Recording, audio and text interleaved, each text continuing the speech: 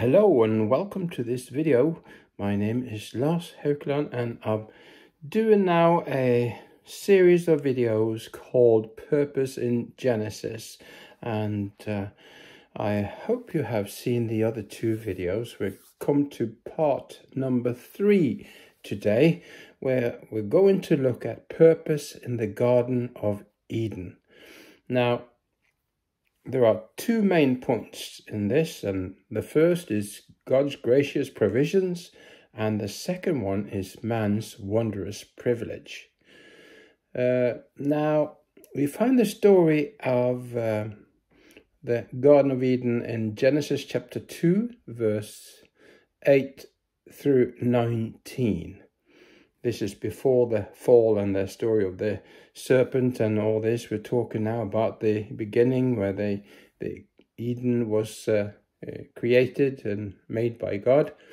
But the Garden of Eden speaks grace upon grace for us. The man that God made was invited to enter into it and enjoy the fullness of God.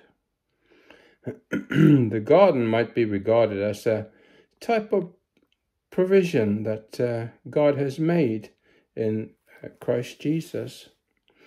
So the garden is not just a garden, it is the garden, the most famous garden of all, maybe more famous than the Hanging Gardens of Babylon. But I'm going to comment on this passage of scripture, and I'm going to start with point number 1, which is God's gracious provisions that we see in this passage. Now, first, under this, we note that it was a garden. And a garden is, if you like gardening, it's something very positive, very therapeutic. Now, the Garden of Eden was a special enclosure, a place prepared for man. We are reminded of the covenant made with Christ before the world was made. So it's strange to think about all these things that God has planned even before he started creation. Now, Christ was the lamb that was slain before the foundation of the world. And, okay, you may say that doesn't sound right. But when saying that, it is that was God's plan all the way from the beginning. Ephesians chapter 1 and verse 4 is one that I've come back to many times, because I'm currently in Norwegian doing a study on the letter of to the Ephesians, and there is so much goodness in here. There's Ephesians is like it's the gold mine of the Christians, the gold mine of the church. All these wonderful things that we have in Christ. And in reading Ephesians chapter 1 and verse 4, it says, according as he hath chosen us in him before the foundation of the world, that we should be holy and without blame before him in love. So the plan of salvation, Jesus dying on the cross, and all this was actually planned before God made the earth, the heavens, Adam and Eve, and the Garden of Eden, and so on and so forth. Now, God's salvation plan was put into motion even before the Garden of Eden. It's so wonderful that, we could keep on saying it forever, really. So it was a garden, we see, and it was planted by the Lord. Man had no hand in making this garden. It's like an inheritance of the Lord, and man had no hand in the making of this inheritance. This, like the work of salvation, was the work of God. Jonah chapter 2 and verse 9 says, salvation is of the Lord.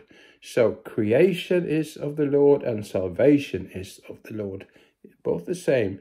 As we did, when we looked at creation and the creation week, we see that there's a connection here between creation and salvation, or as we say, regeneration is really the word that we use, a more posh word, I suppose.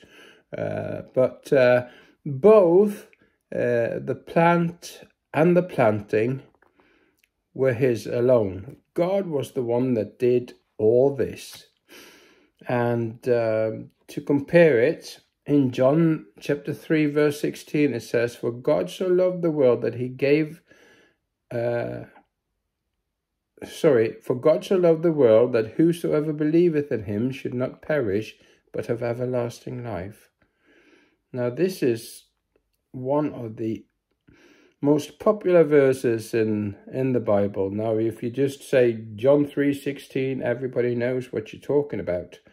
And this is amazing that God loved the world so much that whosoever believeth in him should not perish but have everlasting life.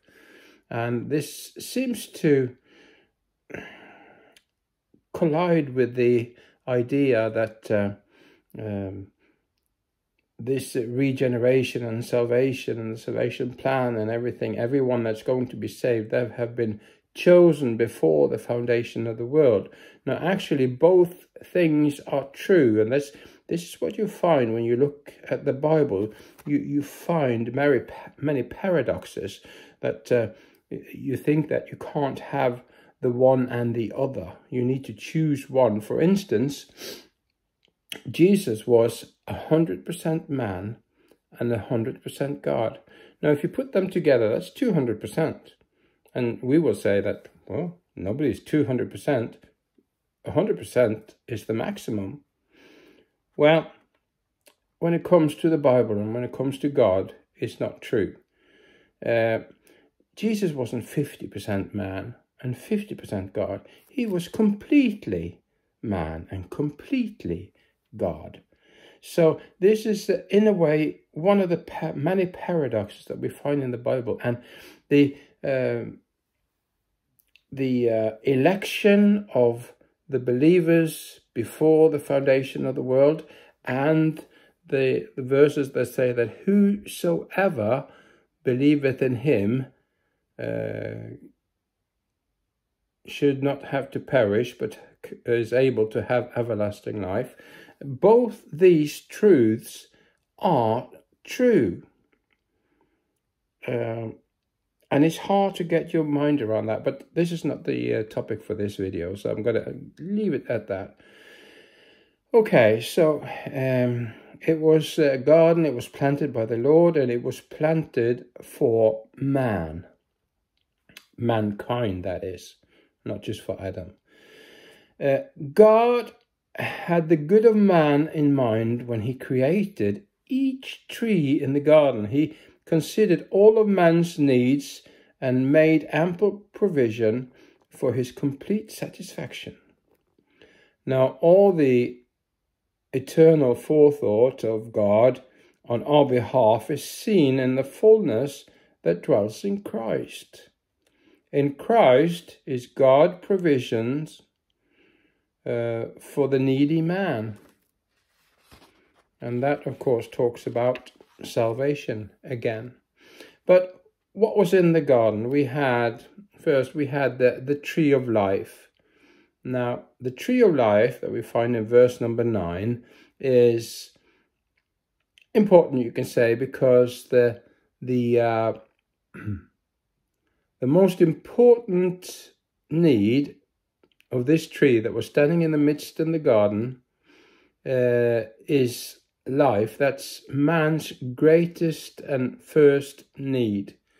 If you don't have life, you don't have anything else. I always say that every breath you take is a gift from God, and I stand by that. But, life is also a gift from God. And the tree of life was there in the middle because we need life. And John 10:10, in John 10:10, Jesus says, I am come that ye may have life. So this is true not just merely in the physical sense, but also in the spiritual sense. This was the tree of eternal life to Adam. The cross of Christ in the midst is the tree of life for fallen man. Before Adam could die, he had to be driven out of the garden, away from that tree of life. Because if he ate of that, it says that he would never die. To be without Christ is to be without hope. So, if we have Christ, then we have life. We have spiritual life, not just physical life. And we see this about life. The tree of life is very important. Life in all categories are really important. Then we see that, second, that every tree that was pleasant was in the garden. Now, here also Adam found his pleasure. And the trees and everything was very beautiful to look at, and they still are today. You don't have to go to the Garden of Eden to see pretty flowers and pretty trees and everything. But everything looked pleasant, everything looked good. And this is also the case of God's provision for us in Christ. There is life and every pleasant thing when we come to Christ. Every pleasure worth having. Now, some pleasures we shouldn't enjoy. The good pleasures are the ones that we get from God, okay? So there is a difference. The lust of the flesh seeks pleasure, but it seeks sinful pleasure. Now we seek every pleasure worth having, which is good pleasure in Christ. Okay, so every tree that was pleasant was found in the garden, and then every tree that was good for food. Now, there are many pleasures that doesn't satisfy. Now, all these trees that were in the garden were good for food. They built up and strengthened those that ate them. Now, when I did a study in Norwegian about the Lord's Prayer, I was talking about the give us today our daily bread, which today we maybe say, well, God, please help me not eat so much. That's more the thing. But have you thought about all the wonderful things that God has made available for us to eat? He could have just given us manna every day. Wouldn't that have been boring? It was sweet and probably good, but you eat it for several years and you get tired of it. They ate it for 40 years. Imagine that. But God has given us so much good food that we can enjoy. And I enjoy my food a little bit too much. But going back to the garden then, God had given lots of trees with lots of fruit that they were free to eat from. Every promise of God is, figuratively speaking, a fruit tree. And the garden of God is full of them. So we're lucky, we're fortunate that we have so many good things that we can enjoy. Now there also was the tree of knowledge of good and evil. And I used to say, especially when I was a younger Christian, wouldn't it have been better if it wasn't there at all? Well, maybe you have thought the same thing as well. But there is a deep truth in this tree. Now, there is innocence we're talking about here, because it says that we would give Adam and Eve, when they ate from the tree, from the fruit of the tree, they would know everything. Well, they didn't know everything. We still don't know everything. Nobody knows everything. No man knows everything. But they lost their innocence. Suddenly they realized that they were naked. Never thought of that before. All the innocence was gone. Sin had crept in. Now, we cannot know good and evil in a real sense till we have been planted into Christ. Sin and grace is welcome here. Also, we see in the Garden of Eden the river of water in verse number 10. There was a river that watered the garden. I find it really interesting, as coming from Bergen in Norway, where it rains a whole lot. I think it's really interesting to see that it never rained in the Garden of Eden. It said that a mist rose up from the ground and watered the place. And also you had the river that watered the garden. But there was no rain, not till the days of Noah. Imagine that. Jesus said that he had the living waters in John chapter 4. Psalm 46 verse 4 says, "There is a river, the streams whereof shall make glad the city of God." The river makes glad the city of God. Now, the blessings in Christ are all made fruitful by the power of the Holy Spirit. Surely in God we have a good heritage.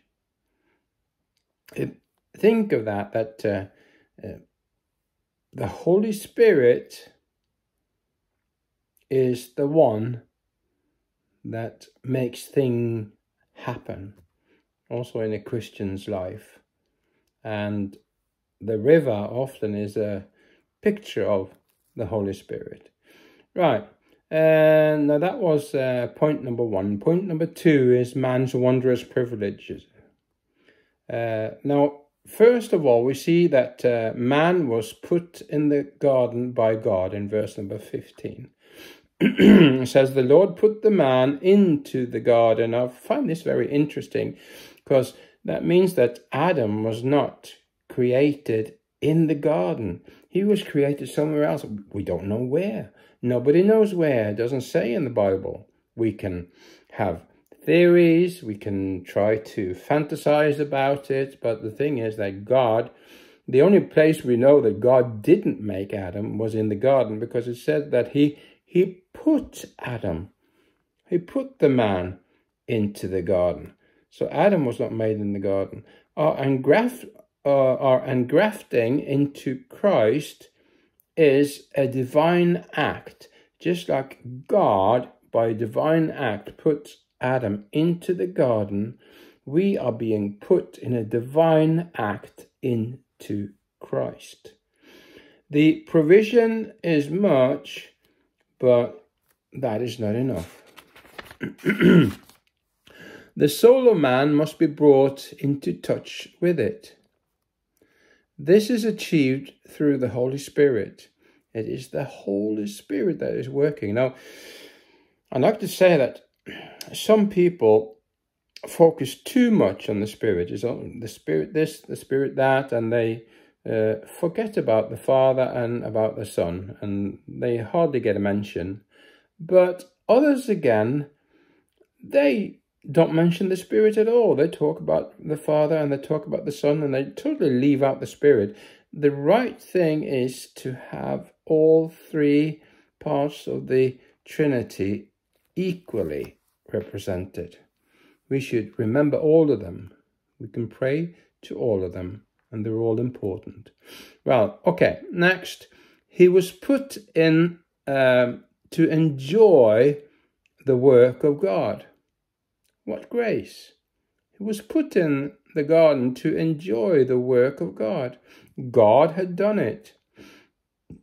we're talking about the Sabbath day in the last video, and the first day Adam had in the garden was the Sabbath day, day of rest, day of blessing, to be with God.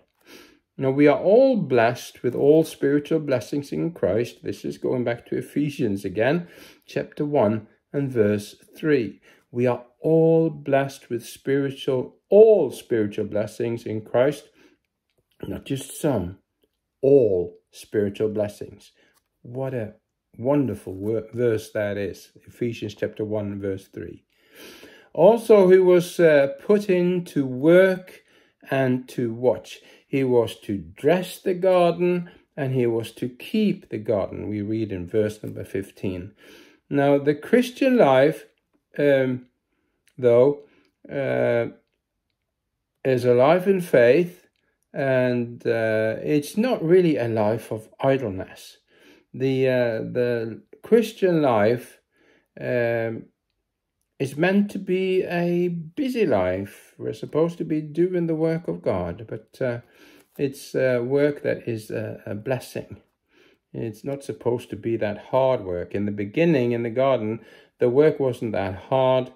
It was after that sin came in, after the fall, that they had to work and sweat to be able to get bread on the table. Also, we see that he was put in with divine liberty and warning. This is verse 16 through 17. Now, shall we sin that grace may abound, Paul said? God forbid. Sin may not cut off sonship, but it will destroy fellowship. Imagine that we were man was put in the garden, and he had all the divine liberties when he was in there, and he had ample warning about what to do and what not to do, and especially what to touch, or what not to touch. I'm getting my tongue twisted there a little bit. But, we see all these wonderful things, and as we look at the creation and the wonderful things that God has created, and we see the regeneration and salvation in Christ, and we see that the working agent here is the Holy Spirit, both in creation and in regeneration. So this brings me to the conclusion on this short video about the Garden of Eden. And next time I make a video in this series, it will be part 4 about the purpose in the first marriage. So hopefully you look forward to that, and hopefully I've said something that was new to you. I love the book of Genesis. Genesis, my favorite book of the Bible, and that's why I like to go through it.